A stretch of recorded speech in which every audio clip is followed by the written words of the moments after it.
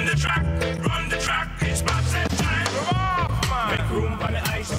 Start out feeling nice. I love that song. I want to get up and dance. Run the track, run the track, run the track. The Jamaicans didn't do so well in bobsled, but they have that song. I love it. It's a cool track. Run the track, run the track. Anybody? Cool track? Cool track, bobsledding. Okay, we get it. You're so funny. Okay.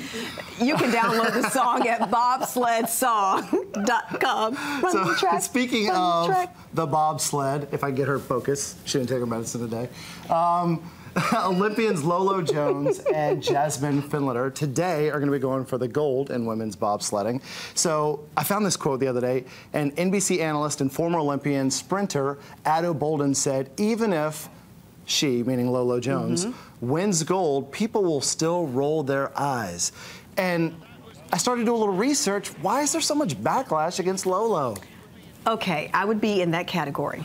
Are you a hater? I haven't always felt that way about Lolo. When she first came on my radar screen, I thought, oh, how sweet. You know, she was talking about saving herself for marriage and how hard it was to do that. And she's very pretty and outgoing. And I thought, yay, good for Lolo.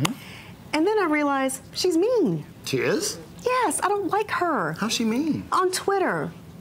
She just says things that she shouldn't say. She just seems self-absorbed. For example, during the Trayvon Martin case, remember Rachel Gentile? His friend who, a lot of people talked about this young woman. I mean, it was a conversation in the office, on Facebook, on Twitter. Well, Lolo talked about her too, made crass comments about how she looked like Gabourey Sidibe. And I just thought, Lolo, that's really unbecoming. And then another young woman dressed as Lolo for Halloween and tweeted Lolo the picture and says, Lolo Jones for Halloween. All I need is some hurdles. And her response was, and a relaxer. Oh my gosh, are you serious? And I thought, Lolo, that wasn't nice. How about, thanks for dressing as me for Halloween. I'm so honored. Or nothing. How about nothing? Keep your mouth closed.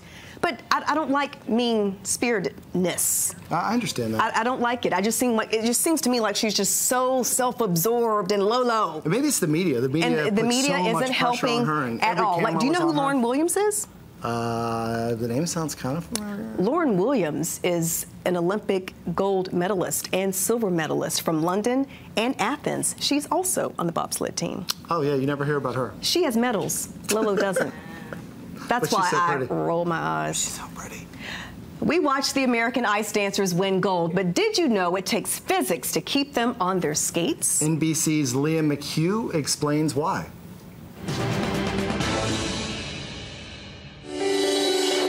From Olympic champion Evan Lysacek. Imagine what it's like to hurl your body in the air and rotate 4 times.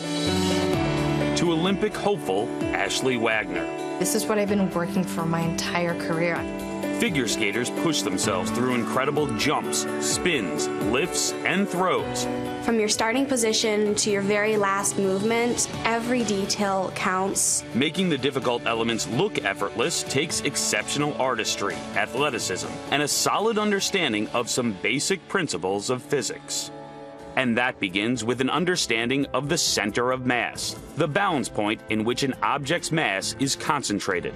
A figure skater's center of mass must be kept directly above the point of support to maintain balance, adjusting as positions change. This becomes even more challenging in pairs skating and ice dancing, which require that both skaters keep their centers of mass over the point of support through lifts, throws, and complicated positions. We like to focus on what's going to give us the most potential to move quickly, spin quickly. That is kind of where our weight is sitting. Hard work and an understanding of physics helps to keep these athletes skating toward their Olympic dreams.